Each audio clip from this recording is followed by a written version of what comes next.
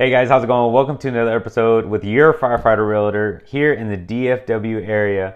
Today we're going to be going over March 2022 DFW's real estate market. So if you guys are looking to move here, if you guys are buying, selling, moving out of state, whatever it is, let me know. I'd be happy to help you with any real estate needs you guys have. Alrighty guys, so go ahead and like and subscribe. You guys don't want to miss this episode. I'm really excited some of the information I'm going to be giving out to you guys. So listen up.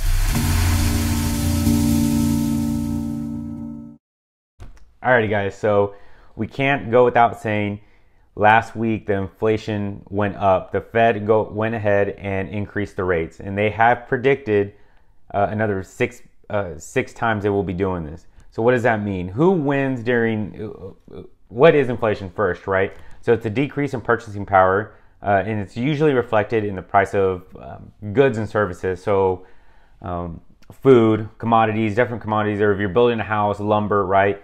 It's all reflected in those prices.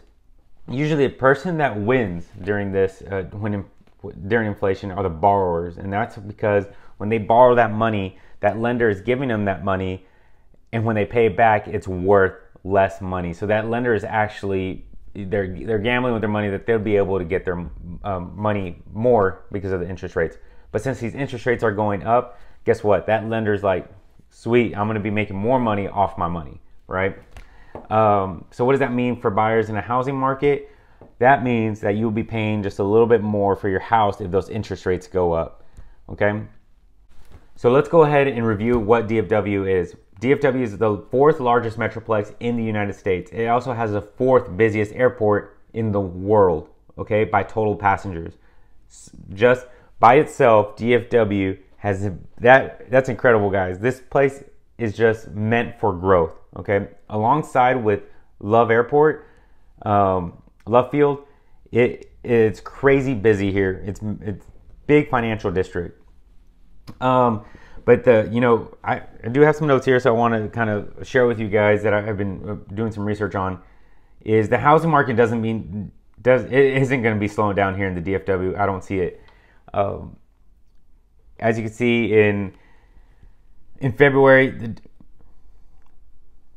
as you can see in February right now in Dallas County, the cost up right now, you can see right here, 9.2% for February, from February of 21. From February 21, also the active listings have gone up 44.8%. The inventory has gone down from 1.3 of last year, February of 21, to now 0.7. What does that mean? That means that if nothing else is listed on the market, it would take right now 0.7 of a month for all the inventory to go away.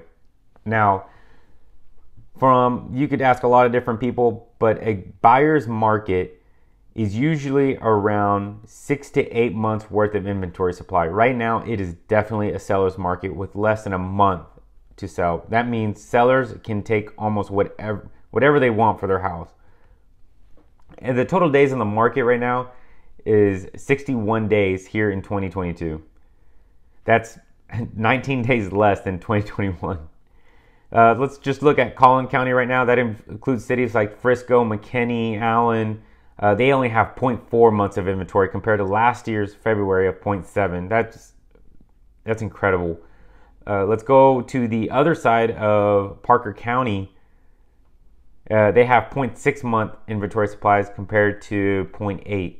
And Parker County involves, you have Weatherford out there and lots of different cities, little towns that are going to be exploding here pretty soon.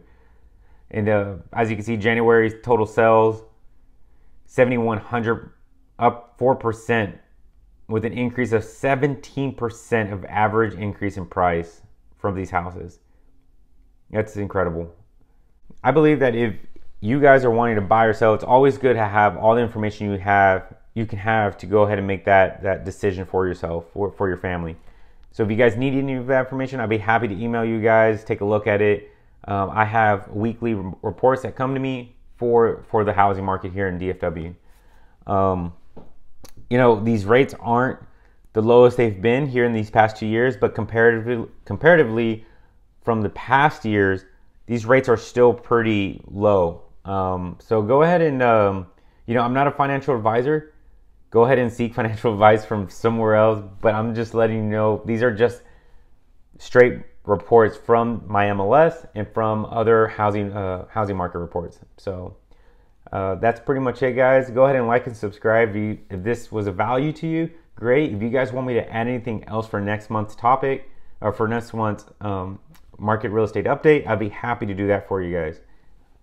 That's it. Your Firefighter Realtor is out. I'm going to go ahead and start working on some client listings. Alrighty, guys. Peace.